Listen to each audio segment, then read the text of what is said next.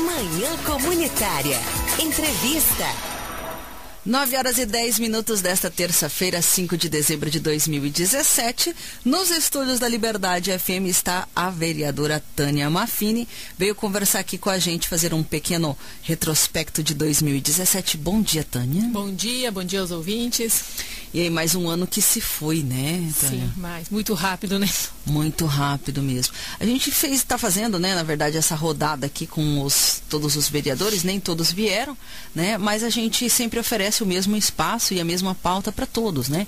Então, para explicar aqui para o nosso público ouvinte, agora, né, nos próximos 10 minutos, nós estaremos conversando com a vereadora Tânia Maffini a respeito de um balanço aí de 2017, depois ela vai apresentar a perspectiva para 2018 e para finalizar também a visão dela de desenvolvimento local e regional. Então vamos lá, Tânia, apresento para nossa comunidade um pouco aí o balanço de 2017. Então, como nós estávamos falando, foi um ano bem corrido, né? Acabou, assim, já estamos no final. Mas, assim, foi de grandes conquistas, assim, a expectativa, primeiro mandato como vereadora, né? Temos agora representação na Câmara, 3 mulheres, então, em conjunto, eu, a vereadora Juliana, a vereadora Gesila, fizemos vários trabalhos juntas, a gente está visitando, buscando conhecer um pouco o contexto geral do nosso município, inclusive da mulher, né? Eu fiz muitas indicações são demandas que vêm para nós, vereadores, e que a gente indica ao prefeito que possa ser feito, né? Umas sugestões, por exemplo, do interior, geralmente as pessoas vêm, a comunidade, uma estrada, alguma coisa, uma assim que foi realmente, implementada, que aconteceu, foi a da licença maternidade de 120 dias para as mulheres que são concursadas no município, nem só concursadas, são funcionários do município. Essa lei, então, a licença maternidade de 6 meses, ela já acontece no estado, né, então só faltava no município e foi implementada, então, para as gestantes. Teve várias indicações para o pessoal do interior. A última nossa, que fiz em conjunto com o vereador Tonico, é sobre cisternas nos cemitérios municipais, né, fazer um projeto piloto. A gente sempre vê assim, uma demanda muito grande de falta de água nos cemitérios e a gente acha assim, que é uma maneira de estar economizando e reaproveitando, né? Uhum. Então, assim, a ideia é que a partir do ano que vem a gente consiga também um projeto para que se implemente isso nas escolas, em todos as construções, os órgãos públicos do município, que eu acredito assim que é uma demanda, que é uma necessidade. Falta de água é notória em todo o nosso estado, Brasil, enfim, no mundo, né? Uhum. E então, assim, e a gente está buscando, né, conhecer um pouco, como eu falei, né, teve algumas emendas também, os projetos de leis que vieram para a Câmara, todos a gente aprovou. Tivemos umas 2 emendas modificativas, que foi sobre um orçamento da Folha. Então, a gente, assim, se reuniu e achou melhor diminuir o valor. A gente está achando que o município, né, enfim, a administração estava gastando muito com a folha, então a gente sugeriu, né, que diminuísse o valor e que o prefeito tomasse algumas medidas para realmente dar uma enxugada, que primeiro ano de mandato, mais de 50 milhões de folha, a gente achou que era um exagero, né, então também tivemos algumas demandas nesse sentido. Mas assim, no geral, eu acho que foi um bom trabalho.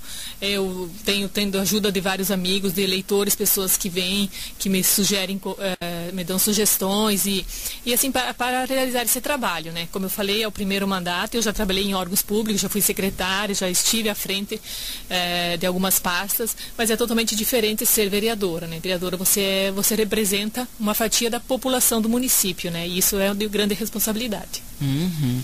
Aí a gente acompanhou, né, os trabalhos também dos vereadores através das sessões da Câmara, né, que são transmitidas aqui na rádio comunitária, né?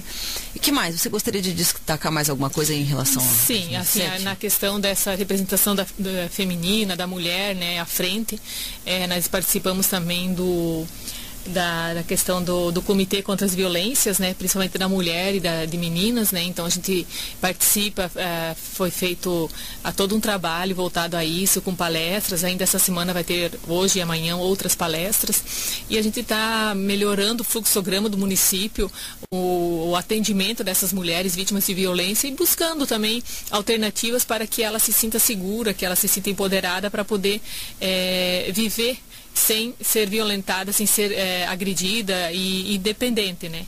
Então, assim, isso é um trabalho árduo, é uma coisa muito diferente.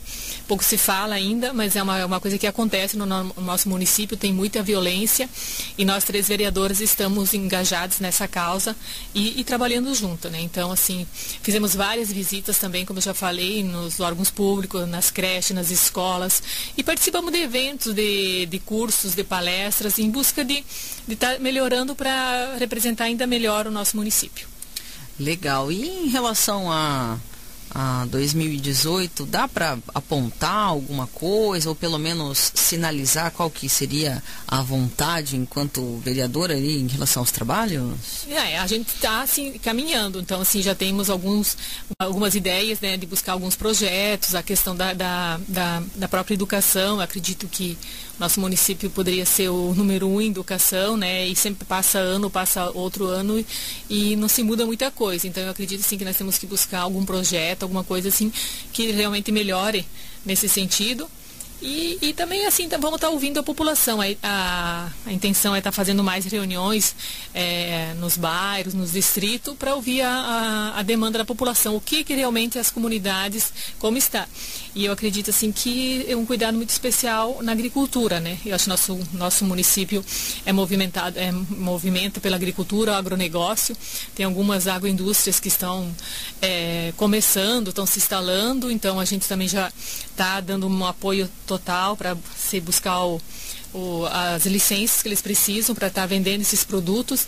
Eu acho que isso movimenta muito, porque são agriculturas familiares, agroindústrias familiares que estão empregando o filho, a família ficando nas pequenas propriedades, mas sobrevivendo daquilo e conseguindo dar emprego também. Então acho que o foco mesmo seria o trabalho com essas pequenas propriedades, com os pequenos agricultores, com essa agroindústria, acho que para realmente dar essa alavancada no nosso município.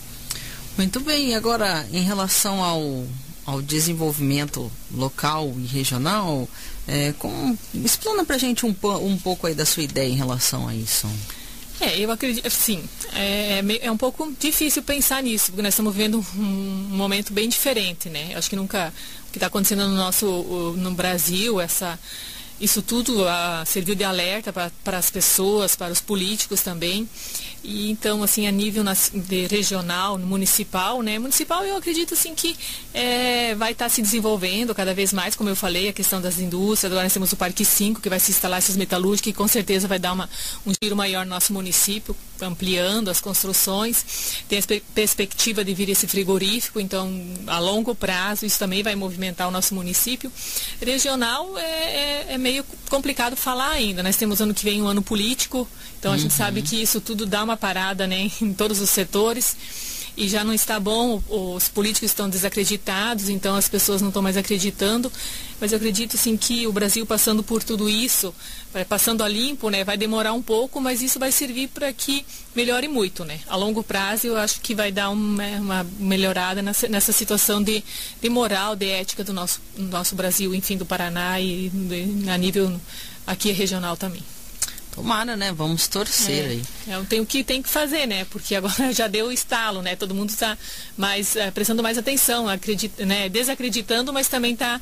E as pessoas também mais atento, né? Mais atento. E acredito que os próximos gestores, os deputados, enfim, senadores, vão estar, e próprio presidente e governadores vão estar se cuidando, enfim, vão estar melhorando muito o seu modo de ver e agir com a população, né? Com os seus eleitores, com o pessoal que realmente confiar o voto, porque já se mostrou que o povo está ligado, né? Então acredito que isso serviu de repente demore um pouco, mas eu acho que vai ser para o bem. Foi para o bem tudo isso que aconteceu, né?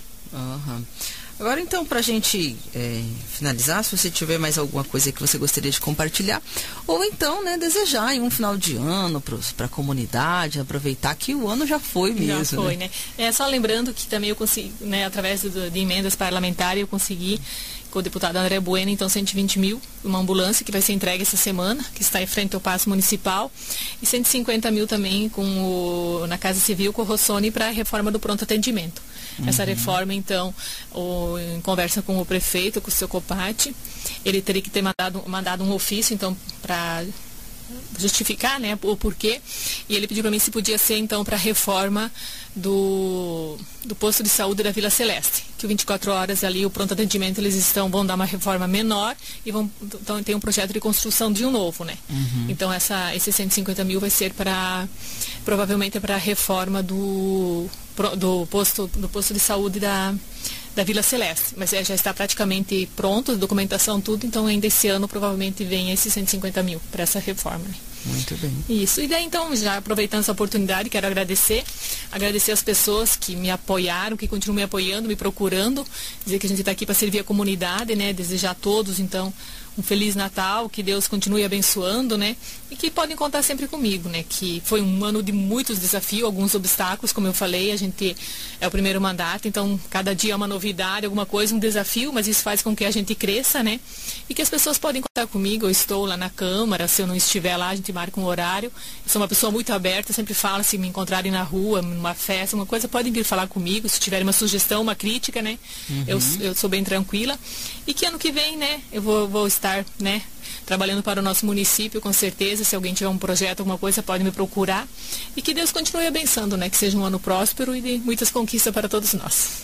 Muito bem, obrigada, Tânia, por ter vindo, por ter conversado aqui com os nossos ouvintes. A gente sempre fica contente para poder, por poder, né, aí compartilhar um pouco com quem fica em casa aí, ou usa o rádio como companhia, um pouco dessas informações dos trabalhos dos nossos vereadores. Nossa, eu agradeço mesmo, se precisarem, né, podem contar.